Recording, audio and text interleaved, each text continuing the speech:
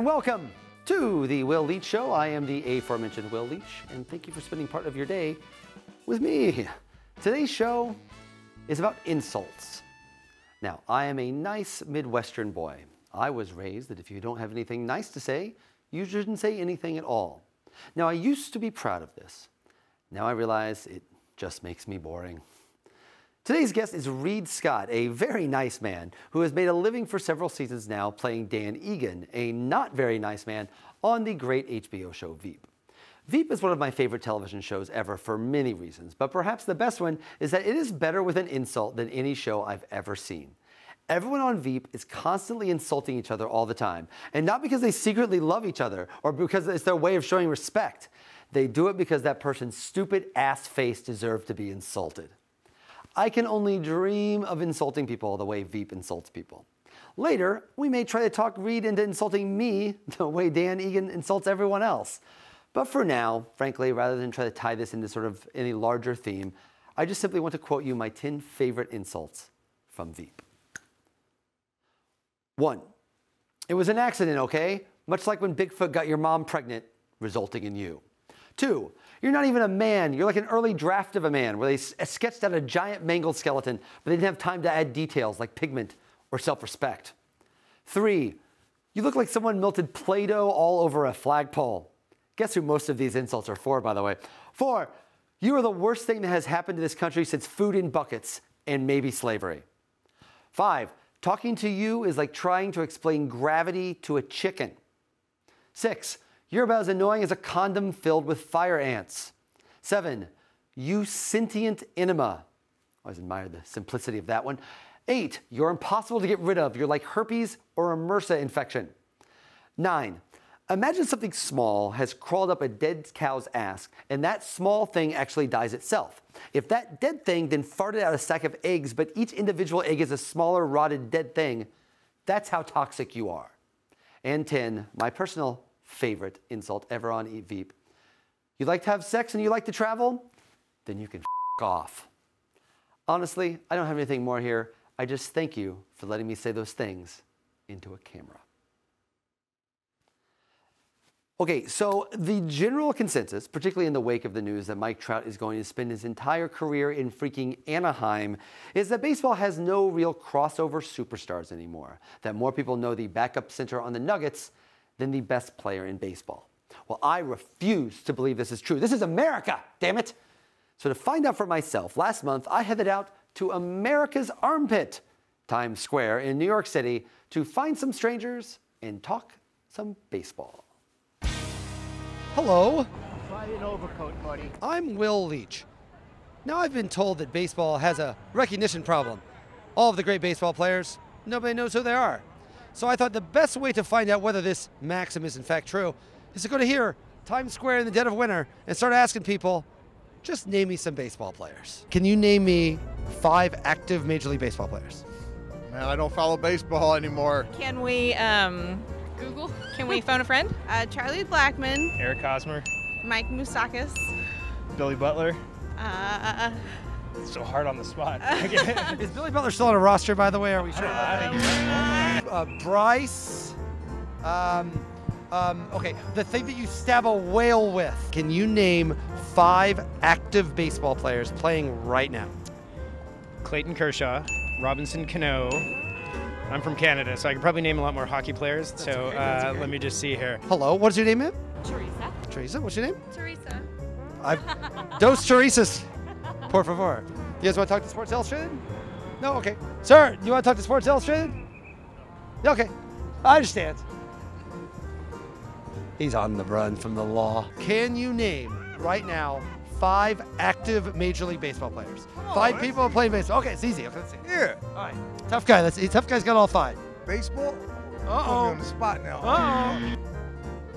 Derek Jeter. I don't know. So none. So you don't have any for me. None for you. Mike, and this is sort of fish. Pressure's on. Pressure? No pressure here, right? A little bit of pressure. This is terrible. Not terrible. I was going to say Babe Ruth, but he's not active. Yeah, he's quite dead. Okay, you're still missing one. Mickey Mantle. Mickey Mantle. Dead. Dead ones. Yeah. So we've learned basically people can name a lot more dead baseball players than they can name alive ones. Ding, ding, ding, ding, ding. My guest today plays Dan Egan on the unbelievably funny show Veep, which returns for its final season on March 31st and also appears in the upcoming Sundance Darling film Late Night with Mindy Kaling and Emma Thompson. Please welcome Reid Scott. Sir, a pleasure. Good to see you, By all man. means, of course. Yeah. Thank you for not playing too much to the studio audience.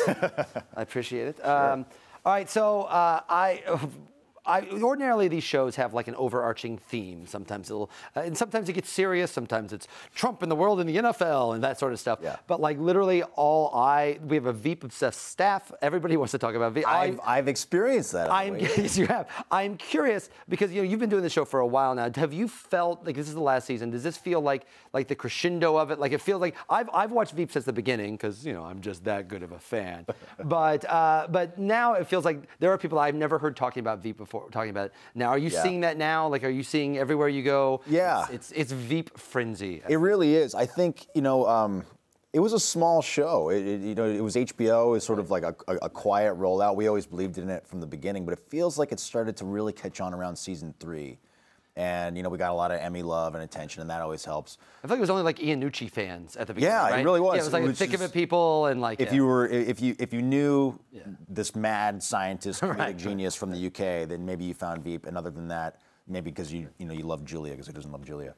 But yeah, in recent years, it's really started to catch on, and this season in particular, I think is our biggest, boldest, craziest, meanest, most vicious, most offensive season yet. So it is one of the things that's amazing to me about the show is we live in a just even the never minding how politics has changed, because people are always like, well, how do you do stuff in the world of Trump? But to me, it's actually that's hard. But to me, the harder part is people, frankly, some of the jokes that in 2012 might not play in like a social media circle now the way that they did then. Yeah. But I have to say, one of the things that's kind of amazing to me about Veep is you seem to somehow exist outside of that circle. Is it just a matter of being funny? As long as you're funny enough, you can get away with anything? That's absolutely the baseline. Yeah. David Mandel, who's our showrunner, always says, and it's true, we're trying to make ourselves laugh. So if we find it funny, it really doesn't matter.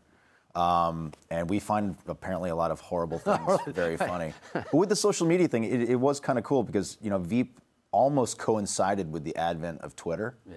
I remember season 1 sitting down and having 2 of my castmates, they had to explain to me what Twitter was. See, that was the original sin. Yeah, and then you can't go back. You got to see how politics evolve through this ever-changing, media cycle and stuff like that. And then we get this instantaneous feedback loop via social media. It was really interesting. It is weird because I'll watch the show and I'm like, wow, these lines are absolutely great. But if anybody I knew wrote this line on Twitter right now, their career would be over. It would be over in a second. And to me, I think that's a matter of the goodwill the show has kind of earned over the years. But I wonder if you started now, if you started right now, and people were like, who are these people? What's going on? If people would just be like, this show is unacceptable. They're I wonder if it's just the goodwill that you've built up over the time. I'm sure there's a bit of that, especially when you see... they know you're not actually punching down. No, exactly. Right. But this season in particular, and we just had our premiere last night at Lincoln Center, and there were some audible groans, but it was groans of sort of oh my God, I can't believe they actually went there. Which and Armando Iannucci, our show's creator, was there, and he said, wow, season 1 we were making jokes about plastic spoons that would melt in a hot cup of coffee, and now we're making jokes about school shootings and abortion. Right. It's we've come along. There's nothing left. There's nothing left. And of course, but that is a common thing now. Obviously, one of the things I like about the show is it's a recognizable politics, but it's not our politics. There are things that are taken from it, but they're not exactly our things. Yeah. And it's weird because when I first watched the show, it was obviously funny, but it felt like, this insane universe could never actually exist in this world.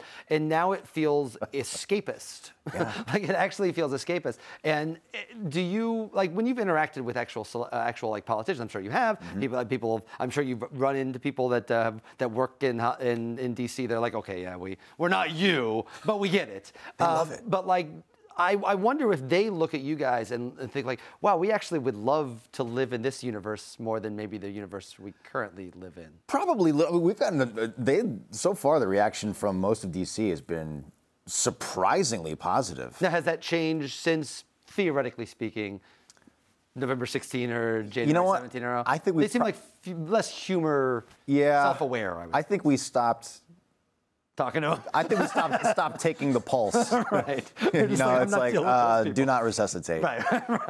But yeah, it has been. I don't know that a show like Veep would even get off the ground today, because I think the thing about satire is it needs to almost exist it needs a lot of contrast. So, you know, when Veep started, you know, Obama was in office. It was a different time socially, politically, the world over. So to contrast what was happening, this sort of like this brief period of, you know, wonderfulness. Yes. Everything was perfect. Yeah. And so we peeled off the top layer, showed you how the sausage was made, and you saw these horribly despicable, self-centered people. And it was funny because it existed in contrast, and you knew there was a lot of truth there. Now you see, just like you said, you see these horribly despicable people. It's like, well, I can just turn on, the news and watch this. They're like these people, but like so much dumber and less entertaining. Exactly.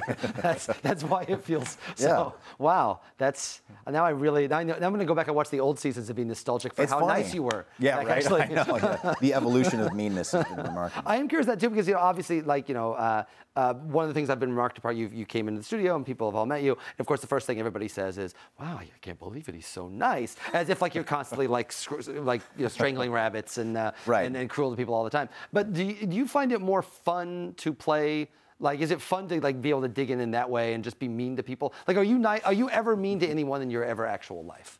Like, do you feel like, like when I watch Veep, I find myself walking around being like, I just did something that Dan would make fun of me for. Right. Like, I'll catch myself doing that. Do people in your life do that? I mean, look, everybody has their moments, and God knows if you've ever driven in LA traffic, I mean, some of the stuff that comes out of my mouth. My wife, I have to edit because we have 2 small boys now, so I should probably start keeping like a swear jar in my cup holder in the car. I said I was going to do it with my kids, and I never did. And now, well, at one point, they know when I'm in the car, it's like the purge. Like there are no rules. Like it's totally fine. Daddy can say what he wants as long as he doesn't do it. Well, we had a swear jar, and I think at one point there was like almost like $1,000 in it. Like, I was like, college. I'm going to take that. Yeah, you know, Dan has been so fun because it's like you really get to exercise a lot of demons. I say this a lot about Dan.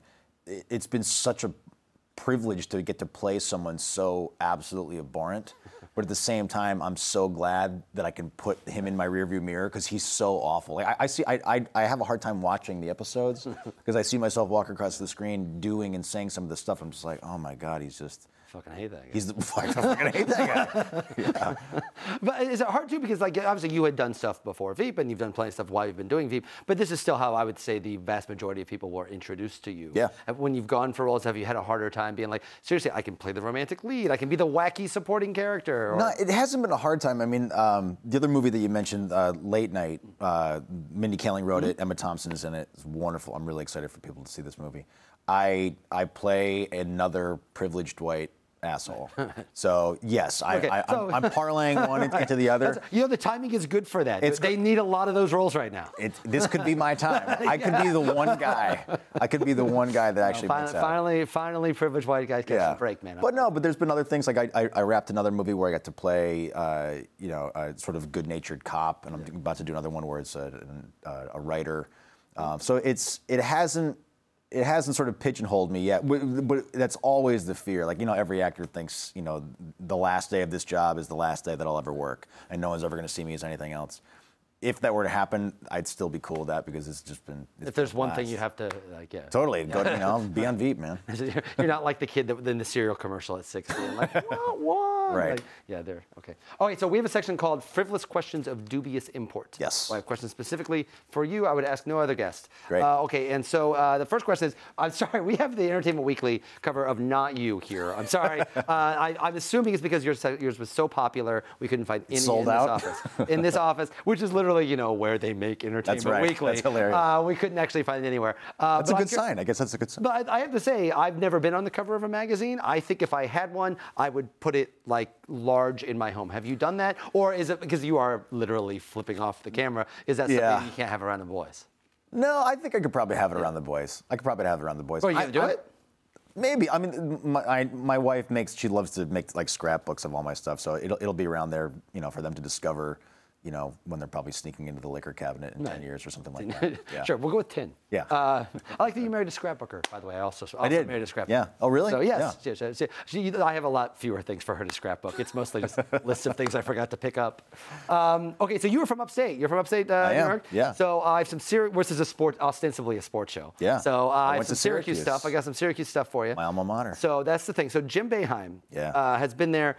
I kind of For wonder if he's 1,000 years. immortal. He really is it you? What year did you graduate? If you don't mind me asking, what year did you graduate? 2000. 2000. So he'd been there for 20 years by 15 years by that point. I thought they built him when they erected the original structure. Did you ever I'm curious what someone like Jim Boeheim. I went to University of Illinois, has had a lot of different coaches and a lot of different people. There's no iconic character. Oh, he's an institution. When you're a student at a school like that, do you just occasionally see Jim Boeheim shuffling down the street, or is he carried by infeded grapes? I've gotten to meet Coach a couple times. He's a great guy. He's a regular guy. But yeah, he's an icon. I mean, Syracuse is been in my family for literally generations. Both my grandparents went there. I've had cousins go there. I knew I was going to go to Syracuse by the time I was 13. So I was really excited. And you'd see him around. Before I got to meet him, you'd see him around campus, and he was larger than life, but he was such a chill guy. I'm curious. You said you met Jim Boeheim. You probably met some athletes. Who is more intimidating for you personally to meet, like a great athlete or a great politician? Ooh, athlete. Athlete? Athlete, yeah. I'm still very starstruck by athletes and rock stars. Who is the literal coolest athlete that you've met? When Charles Barkley. Charles Barkley, that's the one? No doubt, no doubt. He's the coolest guy. We actually, a bunch of the cast, we were doing some press for Veep a few years back, and he was in the same hotel bar that we were at, and we're all most of the that seems a good place to meet Charles. It's great. Oh man, and we had no shame. We just walked right up to him and said, please come over. Can we buy you a drink? And he was like, hell no, man, I'm gonna buy you guys drinks, and bought us all tequila shots, and we just all started drinking tequila. Yeah. And then he stuck us with the bill. Well, I mean, that's also no. He's a super cool guy, man. He's a super cool guy. So you've been involved in. I've seen you involved in some actual real life, legitimate, sincere, earnest politics stuff. I'm curious. We are entering the primary season. Have you looked over the field? I have. Is there anyone that jumps out at you so far? Not yet. I'm slow to warm when it comes to the primaries and what have you. Honestly, I wish I could Frankenstein a candidate out of the field, because everyone in the field, I think, is brilliant and worthy. But I don't know. It's too early for me to call. It also feels like a huge responsibility to put on whoever does it. I feel like I'm like whoever it is, they don't seem quite big enough, even if they're great. Yeah. 'Cause I'm like, seriously, we need you to save. Save the world. This is what we need to do. We need you to be a superhero. Right. Superman. I love what you did with South Bend, but I literally need you to save the world. Yeah, we'll see. We'll see. I don't know. I'm excited to see, because I'm passionate about politics, and that sort of predates even my involvement in Veep. I just always really had an interest in it. It's gonna be a weird race. I hope that they don't start to cannibalize each other. That's my big fear. It's because it's a big field. We're all on the same team here. We're all on the same team. So. Yeah, man, it's gonna be a long 2 years. Part of me wants to get it over. I felt like last time was a long 50 years, and now it's just it's gonna be. Yeah, time has just screeched to a halt. Okay, so I asked one question before we're gonna do a little thing but I asked one question of every guest before we do our little surprise for me apparently. And I asked it sincerely because I worry about these troubled times. Do you, Reid Scott, think that we're going to be okay? Do you think we're gonna be all right? Yes, I do. Yes, I do. I have close to unshakable faith in humankind. Still. Yeah, I do. I mean, I think we screw up a lot for sure, but I think we also have the capability of bouncing back from that and learning from our mistakes. Okay. It's an ebb and a flow. You sip the unicorn. Yeah. And take a big swig. This is straight ether. It's just all bourbon. Yeah, it's I need to. Good. That's a calming drink. That's a calming drink. That being said, I don't think there's no place for complacency. I don't think you can ever give up and say we're going to be fine. We're going to be fine. I don't bury my head in the sand. I try to roll up my sleeves. But you do think we're going to? If enough people do that. I do. Yeah, I think we certainly have the capability of being fine. I think we just got a hell of a lot of work to do. I worry. Okay, so all right. So here is the thing that the staff decided to do. Yeah. Because you are so good at delivering insults on Veep, and I assume in life, I've not seen these. I do not know what these are, but they have written 5 Veep-esque insults for you to deliver about me. Oh yeah. Okay. Yep. So I've not seen them. These are the cards. I'm not allowed to look at them. I'm gonna put on my face of my stony face of internal fortitude. See, you're already laughing. They're good. They're good. Your staff is very talented. All right, they would be very welcome on. Okay, here we go. Hit me with the first one. Okay, so in no particular order. So they're not. Is that a crescendo? No, these are just they're all good. Got it. I don't know. Maybe I'll start off small. Okay. You look like a limp handshake. You started off small. I'm telling you, man. I'm doing the best I can. Okay, let's see if I posture up. Posture up. We can do this. We can do this. This is one of my favorites. Find my centered place. You corny, quizzical hayseed. The closest you ever been to an Emmy is sitting next to me. Okay. That part is unfortunately true as well. So okay, go. Being the co-founder of Deadspin, I mean, come on, that's like saying you gave birth to Rosemary's Baby. You created something truly evil. Great. Actually, not even the co-founder. I actually did the whole thing. Oh, no. You look like the type of guy who would put his finger on his own lips to shush himself. Oh, that's definitely true. Sometimes I get very carried away. You know, God, this show would be so much better if it was called The Will Leitch Dies and only has 1 episode show. Oh. And that's just mean. That one. You need to find out which member of your staff. The sad part is that was not even. And then give that person a raise. He just give that person said that a raise. One. Okay, what next? Okay, how many more of these are there? There's a lot. There's a lot. They prepped me. There was like a stack. I tried to whittle it down. We didn't even know you were gonna. They've been working on this since before they even knew you were going to be. Before there was a Veep. So we're gonna. Okay, here we go. I can do it. Okay. Your wife must be deaf because, my God. Oh, yikes. Withering. Your staff loves you. Keep going. And this is another one. And your wife gets to play a part in this one, too. Wonderful. It's like, you look like you'd still be nervous to ask your wife out on a date. Okay, that one is actually true and probably written by my wife. And we have another surprise for you. No. Come on. She was supposed to come on stage, but she left you. That's actually so. She's actually not a part of this at all. Well, thank you for doing that. Hey, man, anytime. I appreciate that. This is, of course, Reid Scott. March 31st is the last day of Veep. They're apologizing to me in my ear. Are they really? As if they believe it. Reid Scott, Veep as Dan Egan, and of course watch him as always in Late Night, coming out I think in a few months, coming out June 7th. June 7th. So March 31st, Veep. Was wonderful having you until the end. But that's good. I get that a lot. Until the, That's actually the first day of my wife. Actually, that's actually how that feels right. Ended. She's gone forever. This has been the Will Leitch Show. Please come back to SITV, Amazon channels, or wherever your Will Leitches are sold. Goodbye.